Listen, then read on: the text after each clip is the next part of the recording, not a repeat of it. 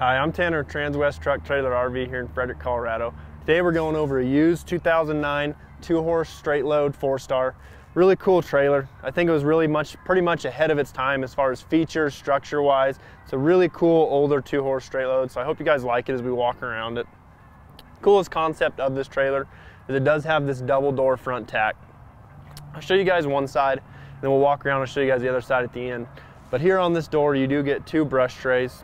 I really like that you get 2 of them, not for just being able to store more brushes and more sprays and stuff like that, but I do like that they also rubber coat the bottom of them. The reason I like that they are rubber coated is just because, again, it's super cold this morning, so if you leave your sprays in here overnight, they're probably going to freeze, and if they're super full, they might crack or explode on you. So by having these rubber lined in the bottom, it's going to make that super easy to clean for you guys. But you also notice this door is fully carpeted. Not just the door is, but also the full inside of this front tack, as well as your other door is fully carpeted. The reason I like fully carpeted in your tack rooms, you don't see it a lot. Typically you'll see the floor, maybe just behind your bridle hooks, but when it's fully carpeted like this, it makes it super easy to clean for you guys. You can power wash this, you can vacuum this, pretty much whatever you guys can think of to keep it clean. But it also keeps it, in great shape. If you have bridles and totes rolling around in here, scratching up stuff, your trailer can get dinged up pretty easy, but by fully carpeting it, it's going to keep it looking nice and neat for you guys. As we pan around inside here, you guys will notice that whoever built this trailer added plenty of bridle hooks for you guys. I mean, this is a 2-horse straight load. This is set up for 2 horses, so you're going to have plenty of room to store all your tack for those 2 horses. You're going to have upper and lower bridle hooks all the way around, as well as this Rubbermaid. I would use it for buckets and stuff like that, but I'm sure you can think of plenty of uses for it. They're fully adjustable and slidable. Whoever installed them did a really good job as well.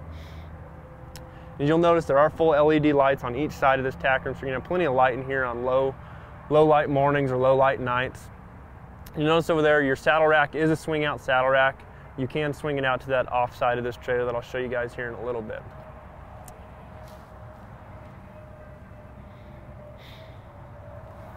Pulling away from this tack room, you will notice there is an LED spotlight here above this tack room door. Again, low light mornings, low light nights, or even dark.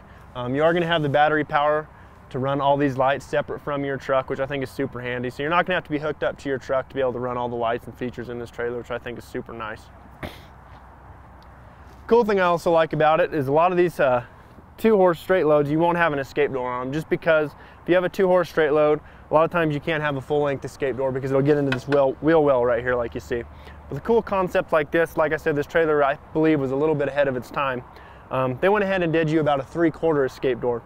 Not necessarily big enough to jump a horse out if you get in a bind, but I mean, if you do wreck a trailer, it is big enough that they can fit a horse out of it. But the reason I like it is you notice there's a feed bag hanging right here.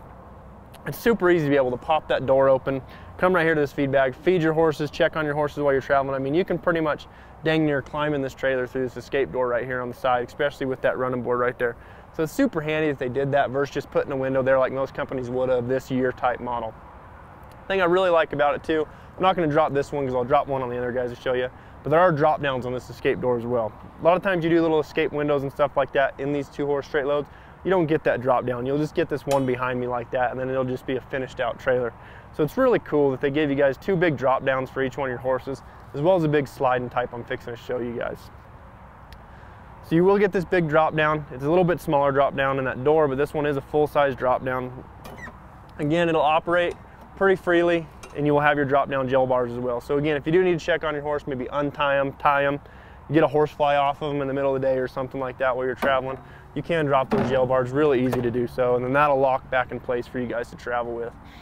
So not only do you get the 2 drop down windows for airflow for your horse, but you also get this really huge sliding type bus window right here. So you're going to be able to really maximize airflow for each one of your horses to however you guys see fit. So I really like about this trailer. It has lots of options for you guys.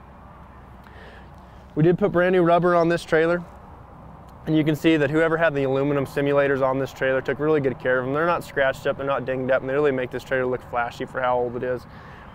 We also got you guys a brand new spare on this trailer as well. The cool thing about them simulators is you'll notice that wheel looks white right here, but if you do blow a tire, get a flat or something like that, and you do need to swap tires, you can always throw them simulators over that spare rim, and you will look matchy while you go down the road. That way your trailer's not looking off when you roll into a show or a rodeo or something like that. So we come around this trailer. Again, it is a 50-50 type setup. You will have no post just because your main post is going to serve as your divider right here. You'll also have a low light, again, night conditions or low light conditions. We want you to be able to see what you're doing, but we also want your horse to be able to see what they're doing so you don't get in trouble and your horse doesn't get in trouble.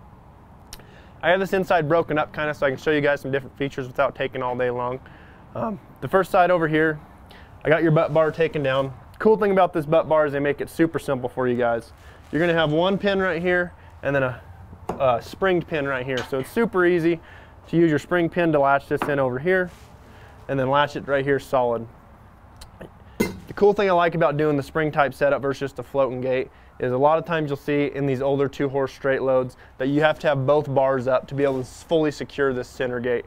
In this type setup, it's stout enough that you do not need both bars to secure this center gate. You can haul one horse in here and this without having both your butt bars up. It saves you guys time and it saves you guys the hassle of having to take 2 butt bars down, 2 chest bars down every time you want to load one horse. It's also really nice that you have these padded dividers in here. You'll be padded on both your walls and your dividers in this trailer. So they did a really cool setup in here, as well as your chest bar. But as you can see, it's kind of the same type setup for your chest bar as well. You will have 2 pins on each side holding your chest bars in there, as well as a tie ring up front to tie your horses either to that front. You can tie them up high, or like I said, if you want to tie them right here to this sidewall to get easy access through your drop down window, you can do that as well. You'll also notice there are LED lights for each stall, as well as another air vent up on your roof that'll collect that air while you're traveling. So again, more airflow for your horses is better.